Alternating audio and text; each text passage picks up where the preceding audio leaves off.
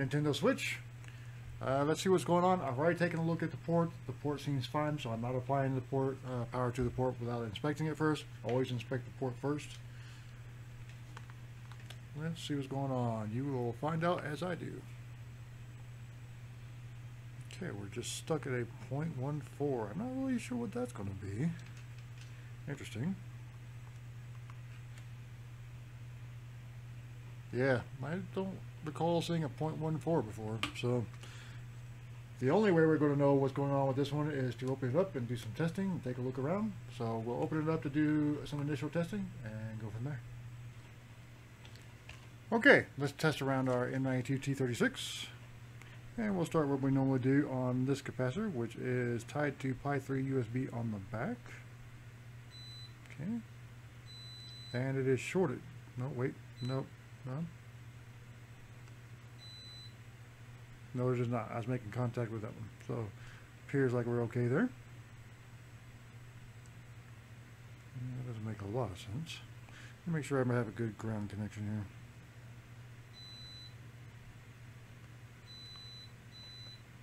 Alright, this one is shorted though.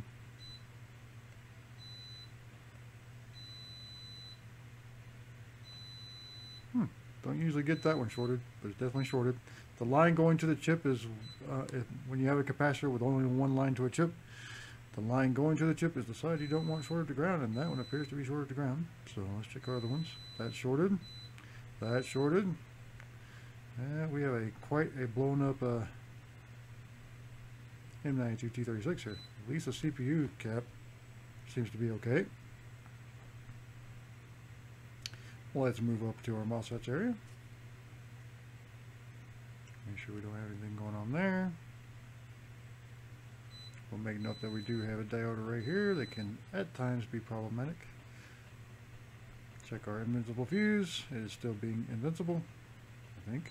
Yep. Alright, let's check our test pads. None of these in the middle here should have a short to ground, and we got shorts to ground. Okay. All sorts of things shorted going on this one. Okay. Check around our BQ24193, make sure we don't have a short on the filter. But, I'm sorry, the coil. That's the filter, coil, whatever. You do want continuity going straight through, but you don't want it shorted to ground.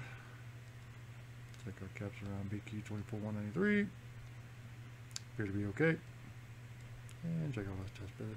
Okay. So we got, right off the bat, we got a whole lot of shorts around M92T36. So we are going to have to remove this board and remove that chip and see if those shorts get relieved and go from there. Okay, we have the board out of the housing, and real quick, I want to do some testing around the Pi 3 USB just before we get going to town on the M92T36. Now that we have the board out, we can do so. Now on these filters here, we want continuity going straight through.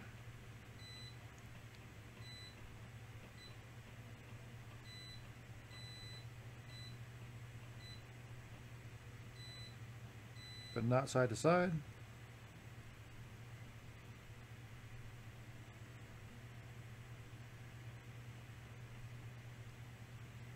Okay, and I'd like to check them for shorts to ground as well. None. Okay, let's check our big capacitor right here. And it seems fine. Very good. Doesn't seem like we have a problem with Pi 3 USB at the moment, but sometimes it can fail in ways that you cannot tell. Anyway, now we need to set up to remove the M92T36.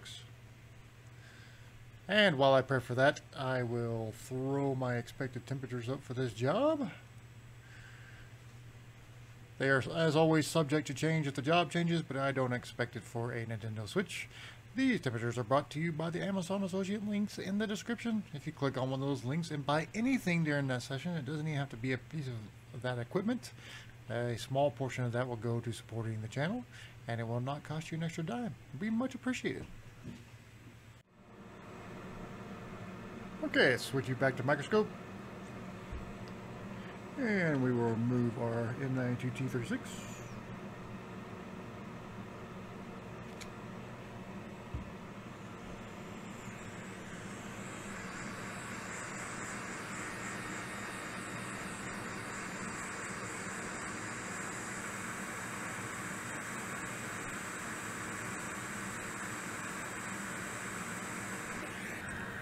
Okay, in this case I want to check and see if we have relieved our shorts. Which one short was kind of in an odd location. But it is gone. Good.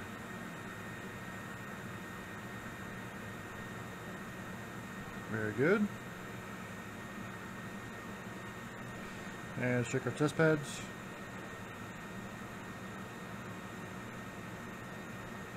And nothing is short. Excellent. I'm waiting for that center pad to become wet. Okay. Now we want to make sure it grabs the chip before we let go. There we go. Surface tension will be our friend from here out. Centered. Remove the heat. Let it dry for a second. And then press down and put the heat, reapply the heat.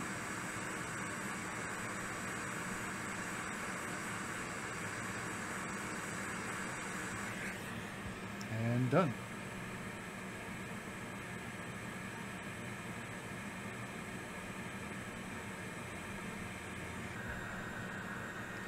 Clean up using our Pico pencil. Or we'll have to grab the micro pencil. Being a little grumpy.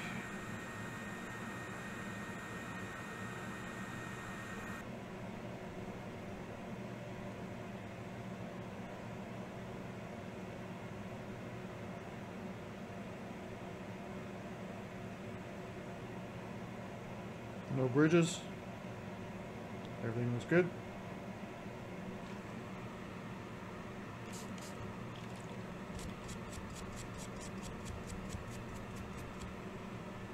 Okay, let's try a quick test with the PSU and see what happens. Absolutely nothing. That's not what we want to see. There we go. Okay, try back down to 0, please. Hanging is not good either. What is going on here? Did we get a bad M92?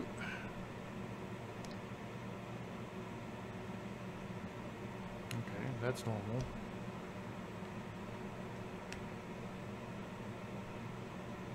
That is not. Don't like that. Let's see what happens with our... Actually, you know what? I'm going to go grab the battery. See if we can get it play nicer.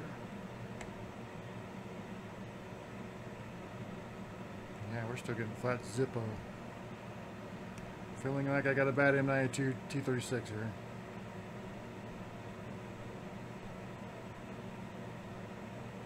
Hanging, there we go. Alright. Let's get our battery squid. Be switching channels over to channel 2 on the right.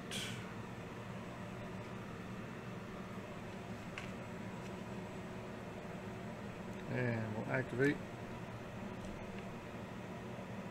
And it's not activating on that side.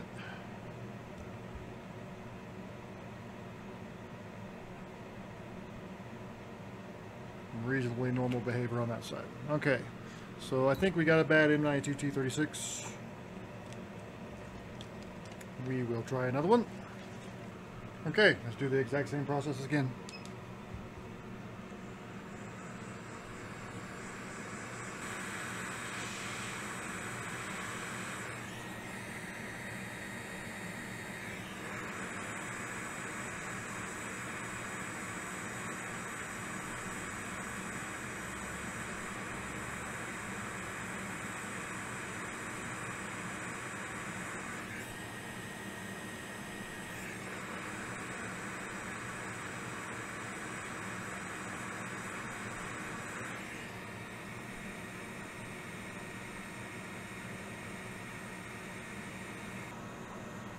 Looks pretty good. We'll clean it off and then we'll test again. Test again. Why am I still getting 0?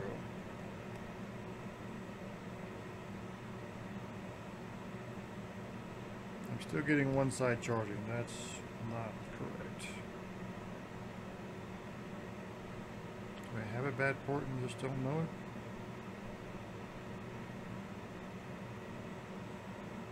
Yeah, I'm feeling like I have a bad port here.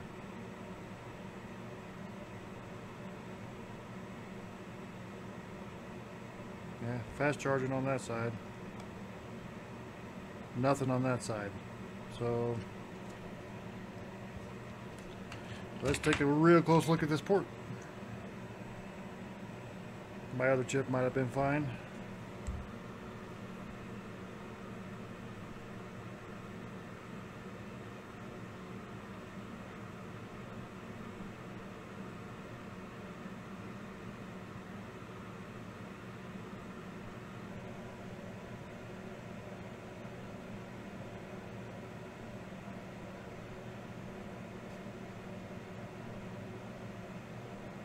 Doesn't look like there's anything wrong with this port.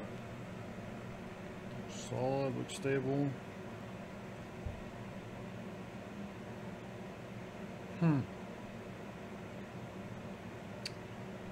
Could be the diode arrays.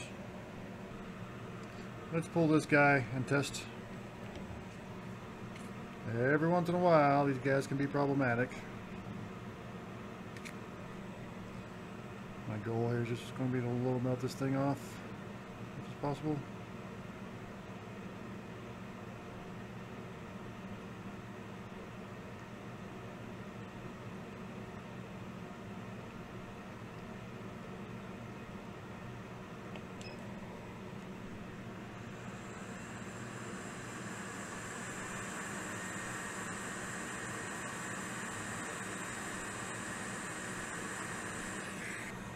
Alright, try again.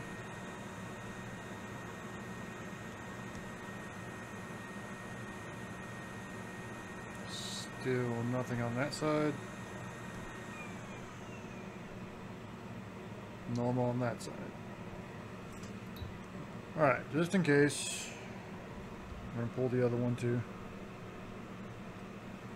These are non-critical, so I am not worried about replacing them.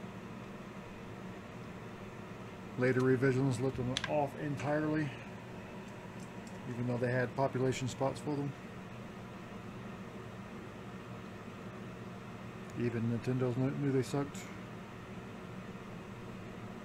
Supposed to be there for some sort of ESD protection thing, but I don't think they really work or do their jobs. So. Nice in theory, poor in practice.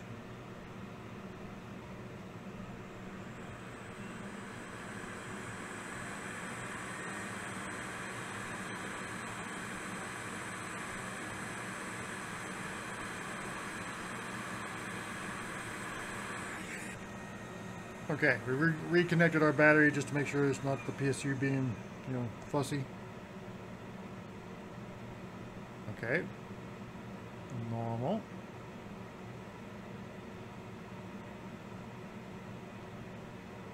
Okay, switch it around. And normal on both sides, yay! Finally, I get to show you one with the diode arrays being a problem. So it was definitely our diode arrays causing the problem. Probably the back one. Again, these are non-critical items, so I'm not going to replace them. We're just going to leave them off. Like I said, in later revisions, they left them off even though they had population spots for them. One of those design decisions that was great in theory, not in practice, so they went away. Anyway, we're going to put this thing back together and have to do some testing and go from there. Alright, let's give this thing a test with our charged battery and see what it does. We're watching left, 0.47, should reset.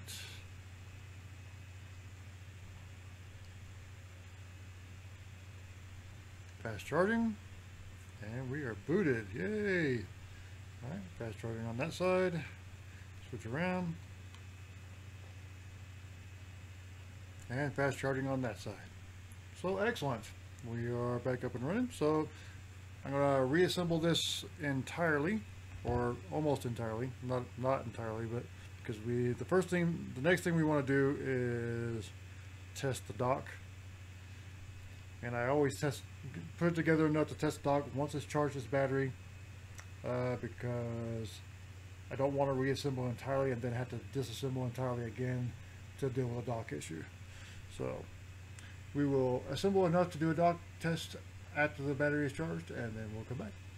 Okay, and as you can see, it's docking, so we will assemble entirely, and then we'll come back and do the rest of the testing. But I always want to check the dock first, so now we'll move on from there. Okay, we're back to do further testing. As you can see on the USB meter, we're pulling 15 volts at 0.83 amps, which is pretty normal. We're going to put in, it'll jump up here when we put in our Joy-Cons. We just want to make sure everything is connecting and charging. Okay, 1 is being seen, and 2 is being seen. And let's click on our Joy-Cons and make sure they're charging. They're pretty empty at the moment. And as you can see, the amperage has jumped up on the USB meter. Let's make sure we're picking up our networks. And we are picking up our networks. I will wait to test the Bluetooth until these Joy-Cons have had a few minutes to charge.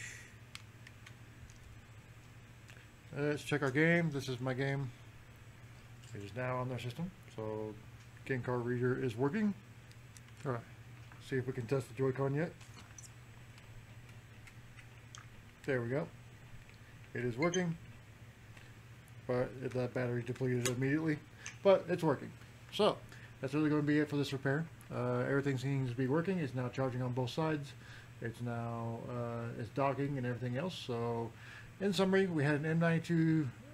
We had, first off, when we plugged it in, we had no power, 0.14 current draw, which is a little bit odd, as not a typical indication of a PMIC issue, but it was shorted all over the place. We disassembled it and tested it, and it was shorted on like 3 capacitors and 1 kind of an odd capacitor. They don't usually see a short there. It was shorted on a test pad as well, so it was definitely blown. We went and changed it, and we were getting one side charging, so there was a possibility that the M92 T36 that I put on there was bad. We tried another one. We were getting the same behavior. So the next easiest thing to grab for on this version of board is the diode arrays. They can oftentimes cause difficulty. Well, not oftentimes. I'd say it's pretty rare, actually. I did have a rash of them like last year, but since then I've really not had any diode array issues. But they're the low-hanging fruit when you're running into an issue like that, because the port looked fine. It was structurally fine. It looked just appeared to be perfect, in perfect condition, flawless. So the low-hanging fruit was the diode arrays. We tried the one on the N92 T36 side. It didn't solve the problem, so we went ahead and pulled the one on the Pi 3 USB side, and that did solve the problem. It was definitely the diode arrays causing the problem. So it turns out the first N92 T36 we put on there was probably fine, and I saved it, so should be all good there.